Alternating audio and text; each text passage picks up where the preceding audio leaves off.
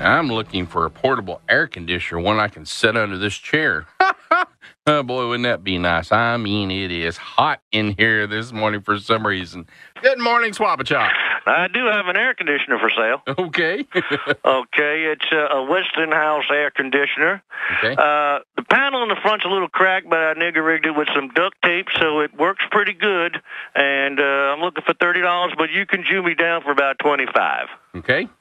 All righty. Would you like to take it for yourself? No, not right now, but I'll see if I can get the station to buy it for me. How about that? All right. Like I said, it's in great shape. Just nigger-rigged it up with some duct tape, but it works.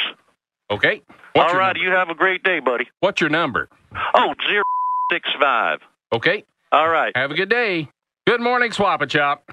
Arca Salema, my brother. Good morning. Howdy, how are you? Well, that depends.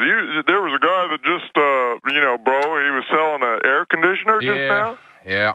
Well, what did he do to that again? He said what did he rig it? Yeah, we're not going to talk about that, You didn't call him out on it, bro, and that seems to piss me off a little bit. I dumped him off as much as I could. Well, what did he exactly say? I'm not going to say that. If you heard it, you know what he said. Have a great day. Before we take any more phone calls, we'll tell everybody out there, please be kind when you call. No more racial slurs of any type, racial comments. Just think about whatever you say. I would appreciate that. So I hate to have to bring that up, but please keep all those racial slurs to yourself, and let's get started.